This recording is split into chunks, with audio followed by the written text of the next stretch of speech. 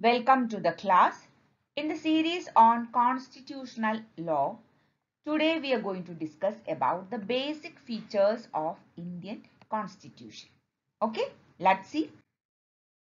Yes, the basic and the foremost important feature of Indian Constitution is its length. Yes, it is considered as the lengthiest or the longest constitution of the world. It has in its original shape 395 articles.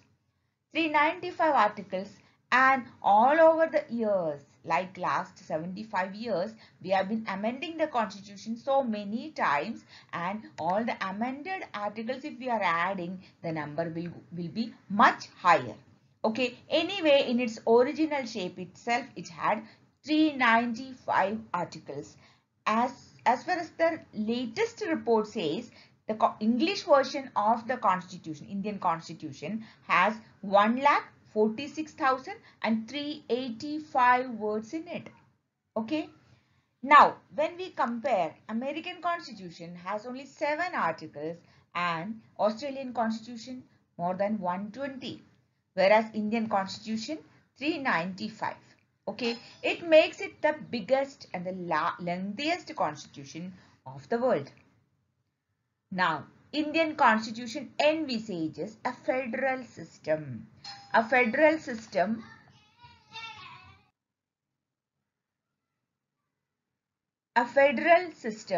with unitary bias. That means India is basically a federation of various states. That means there is a central government and there is also a state government. Both of them are having powers to legislate. Both of them are having executive powers also.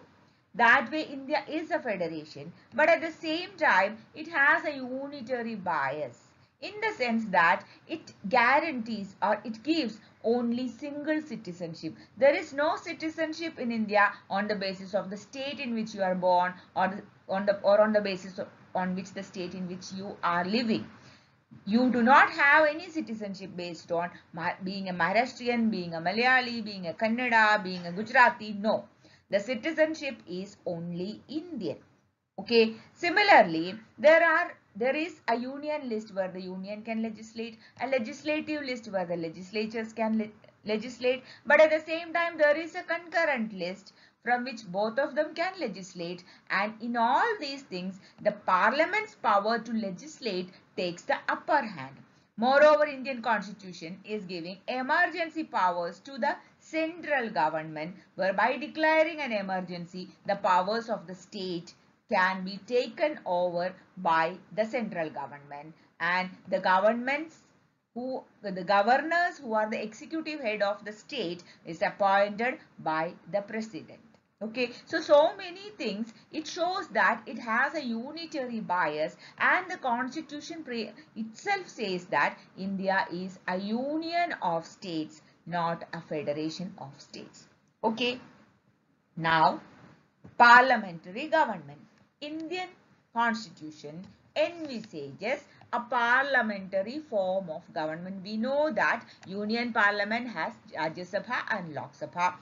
Similarly, yes, there are state legislative assemblies, state legislative councils also. But here, the Prime Minister, who is the head of the ruling party or the members of parliament of the majority party in the Lok Sabha, is not directly elected by the people. People elect the representative or the member of parliament, and from the elected members of the parliament, the Prime Minister is elected. Normal case, Prime Minister is the leader of the majority party. Okay, but Prime Minister is not directly elected by the people in India. So we are that way following an indirect form of election to the Prime Minister. Parliamentary government is the system. Okay, we are not following the presidential form of election. Now, judicial review is considered to be one of the pillars of Indian Constitution. It says that any law passed in India by the parliament is subject to judicial review. whatever and whichever laws passed by the parliament, the validity of such a law can be questioned in the courts in India, and the courts are empowered to declare these laws as unconstitutional if they find it so. That means the judiciary has an upper hand over the legislations passed by the parliament in India. Okay, and that makes our Indian judiciary a strong and an independent body. Now, fundamental rights under Part 3 of Indian Constitution mainly guarantees right to equality, right to freedom, right to life, liberty, religion and constitutional remedies.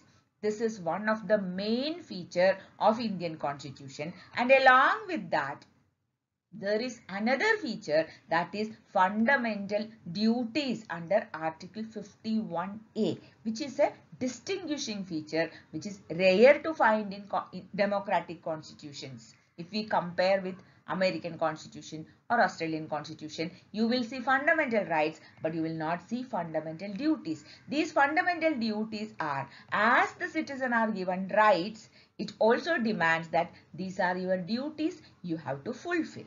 Okay, then single citizenship. As I told you already, in India there is no dual citizenship. You will not get citizenship on the basis of the state in which you are living or the state to which you belong to, but your citizenship, irrespective of the state, it is Indian citizenship and only one citizenship. Now, Indian Constitution in writing states that it is a secular constitution. We do not follow any particular religion as its official religion. But at the same time, everyone, all Indian citizens are having right to religion. That means they have the right to decide which religion to follow, propagate and practice. Universal adult franchise is a distinguishing feature of Indian Constitution, whereby every Indian citizen who has completed 18 years of age can vote irrespective of the class, caste, religion, clan, ethnicity, ethnicity or gender. Okay, and we do not have any constituencies on the basis of religion or any other community. These all are general constituencies, and the right to vote is only and the right to vote is given to everyone who has completed 18 years of age, irrespective of any other distinction. Okay, so these are considered to be the basic features of Indian Constitution. If you have any doubts, please make use of my comment box. I'll be happy to help.